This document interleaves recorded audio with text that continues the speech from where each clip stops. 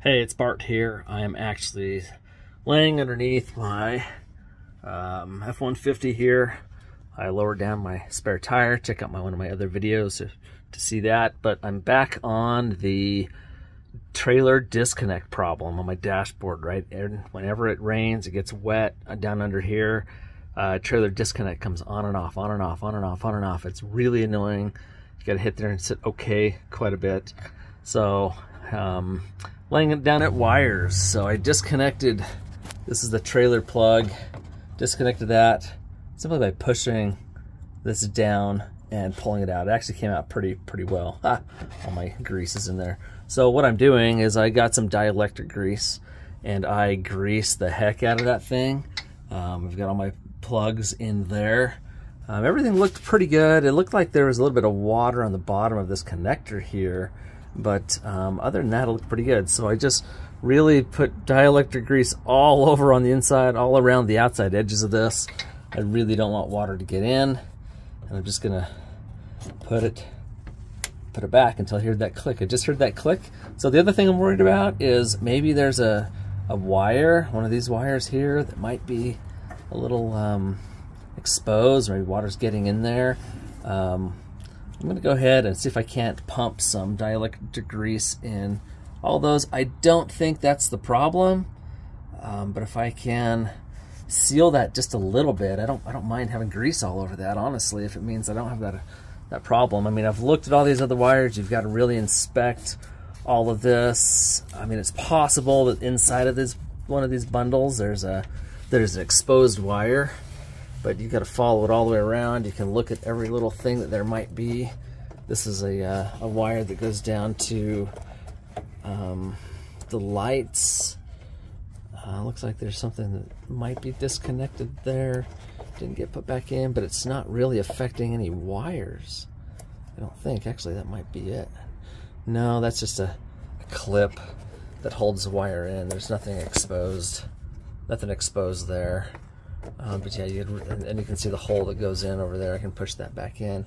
But here's that wire, that there. I don't think that's it, because the error refers to the turn lights, right? But everything else looks pretty good all the way, and you can actually come up and see wire looms and follow them all the way around. Same thing up on this other side. As this comes out, there's the light as well. That's just goes into the lights. Has nothing to do with the trailer lights. Anyway, that goes all the way over. You can see the wire loom following that. That's the backup sensors, but all this stuff is related, right? So you've got to look at all of that. But to me, I recently had this bumper replaced, and so I'm looking at this. That would have been disconnected while they did that. Everything else should have been left as is. But here's another connector up here. It's this guy that I also want to put grease on. I want to inspect all these wires, both on that side of it as well as on this side of it. So I'm going to go ahead and disconnect that. You can see it's not in bad shape, but this is the only other one that could possibly give me a problem. So I'm going to go ahead and disconnect that and get some grease in it as well. So I disconnected these. These are pretty easy to disconnect. You just basically push that down. When you push that down with your thumb, you can really pull those both apart. You can see this is quite dirty. It might be my problem because the other one didn't have this much dirt on it. Any place there's dirt, to me that indicates, well, that dirt had to get there somehow. The easiest way for dirt to go is with water, right?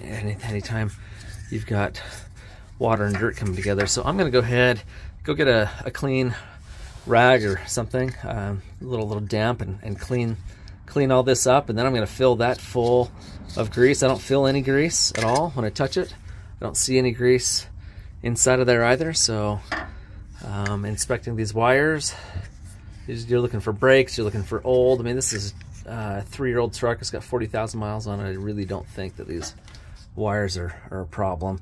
I don't like how dirty they are, though. Again, that indicates there's quite a bit of water that gets sprayed up in here.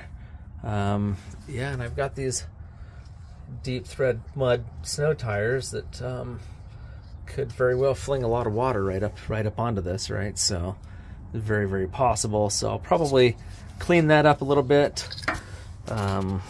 yeah, I'm just using this dielectric grease, tune-up dielectric grease. I think I got it from AutoZone or something. I'm tempted to also use some Flex Seal. There's like liquid. This was right next to the liquid electrical tape. But that's basically what this would be. I'm tempted to spray it onto the back side of that. Once I do that, though, oh, it's going to create a nightmare if you ever have to replace like the pins inside of there, right? Then you're going to have to probably replace the entire loom, or maybe at least take all these wires out all the way over to here. It just creates really kind of a nightmare. So I'm really hesitant to use this. If it doesn't fix it after I do this dielectric, I very well might spray some stuff, but I'd rather use the dielectric grease and squirt in all these holes. Same thing over here. If I have to get some dielectric grease and try to just seal all this stuff up on the backside.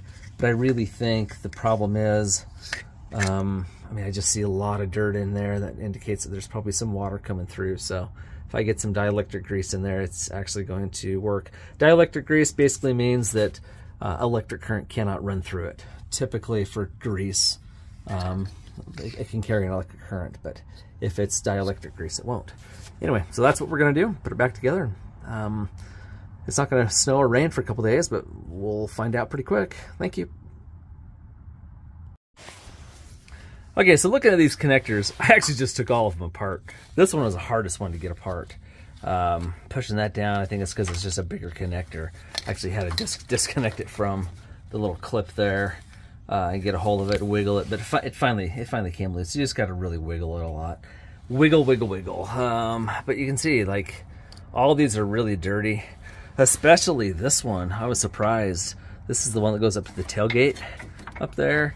I mean, it still feels soaked. I'm a little bit worried about that. That might be my culprit. That's probably the next thing I'll try if this doesn't work. But I'm going to just grease all these up because they were all super dirty. Dirt fell out of all of them.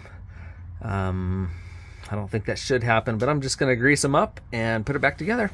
That's it. And when I'm greasing them up, that's what I'm doing, just smearing the top.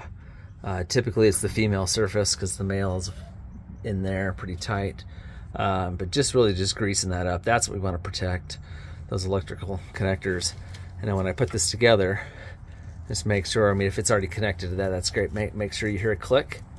And sometimes it's a two-hand job where you actually really put that in tight. It's not in all the way. You can see it's not. It's still got another 1/4 inch.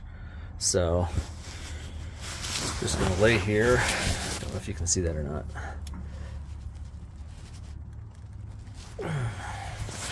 I still didn't hear a clip. Gonna be very careful, but I'm actually gonna get my channel locks, open these things up, and just clip them. Just make sure they're tight. I really don't want it to come loose.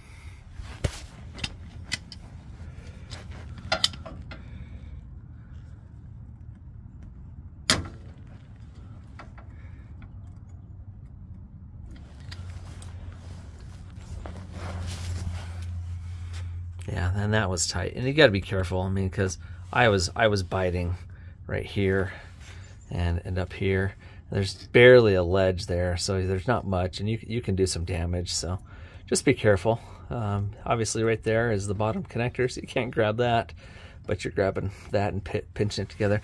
Usually, just 2 hands will be enough, but just do your best. And as I said, I was going to fill up that backside dielectric grease. I really did. I really don't want any water get in there. Don't use silicone. Silicone, I would not use that. I would not even use like that Flex Seal spray.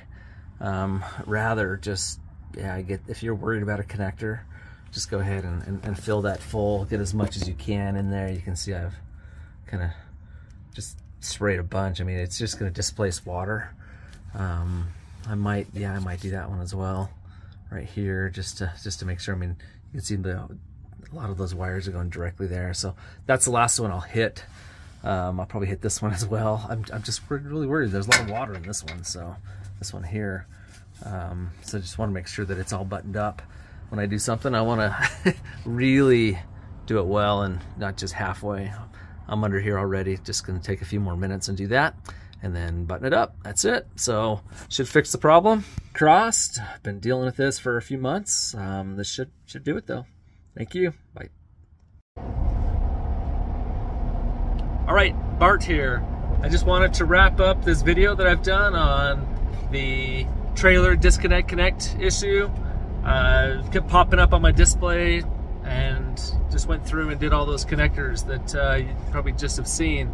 Anyway, this is the first time that I've actually been driving on a wet road repeatedly. These roads have snow and water on them, and I have not once heard the ba-da-ding error where it's trailer connect, disconnect. So that did it for me. Lots of dielectric grease, cleaning out those connectors and making sure that everything's buttoned up tight. That's the problem I had, and it fixed it. So I'd recommend the same. Clean the receptacles, lots of dielectric grease, put it back together, you're home free. So that's it for me. I'm out. Have a great day. Thanks.